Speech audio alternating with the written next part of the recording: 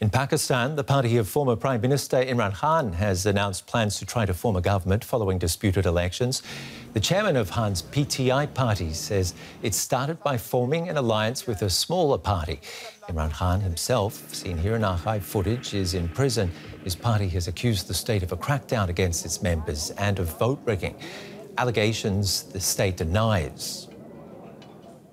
Despite being banned, PTI candidates ran as independents and won the most seats in this election. Simapia Tahir lost the vote in a constituency in the city of Rawalpindi. But she refuses to accept the result. She campaigned with the backing of Imran Khan's PTI party.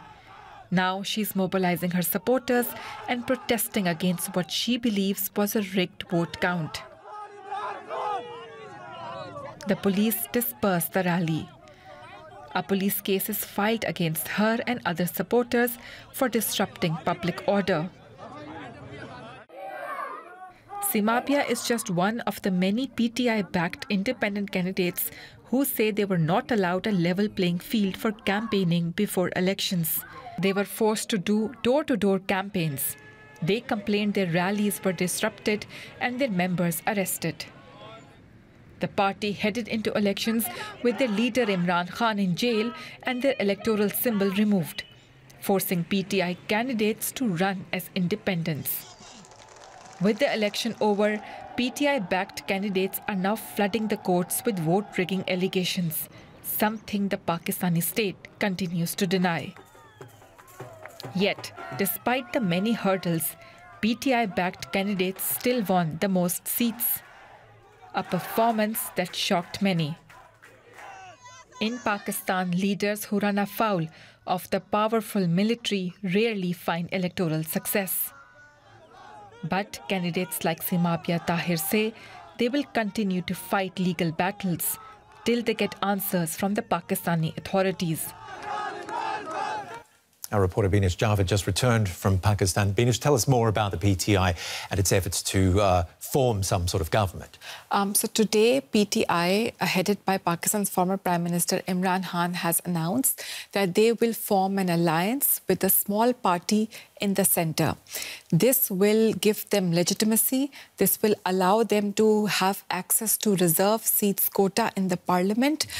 It will also stop the practice of horse trading, because once these PTI-backed independent candidates become part of an alliance of a party, then by rule they cannot switch sides. So this also gives PTI some sort of strength that their PTI-backed candidates will not leave the party. But this is just an announcement. To form a government, they still need a lot of numbers. PTI still claims that they have enough numbers to form a government. They have challenged the results of several of the seats. They are going to the courts, to the Election Commission of Pakistan, and they say that they have evidence and they're hopeful that the results will favour them and that they will be able to eventually form the government on their own. But there is also a high possibility that they will not be able to form the government and they will probably then sit in the opposition. It sounds like a whole lot of PR work to me. But what about other parties? So other parties are PMLN, that got the second highest vote, and PPP that got the third highest vote. And today, PPP, that the party that announced that got the third highest vote, and it is headed by Bilawal Bhutto Zardari, who's son of Pakistan's former Prime Minister Benazir Bhutto. They have announced that they will support the second party that won the most votes, PMLN, in forming the government. So basically, they have sort of announced that they will not be in a coalition government, which means that the party that wants the second highest vote, PMLN, as of now, it looks like they will eventually form a minority government.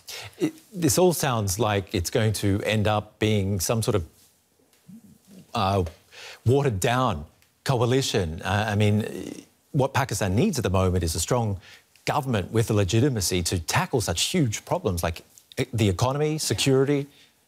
And the entire election activity was to end political instability in Pakistan, to have a strong, stable government. But in the run-up to election, one party, PTI, completely accused of a complete sidelining from the political process. They're accused of being target of a military-led crackdown. And then after elections, we saw that this, because no party was able to gain majority, and there is still a lot of public support and sentiment towards PTI, it seems like it's going to be a very weak government, a government that's not credible, a government that's being formed with accusations of vote rigging and vote irregularities. And therefore, I see political chaos in the future. I see political uncertainty in the future, a very weak government when Pakistan needs a very strong government with the kind of challenges that Pakistan has right now. Inish Javed, thank you very much for breaking it down for us.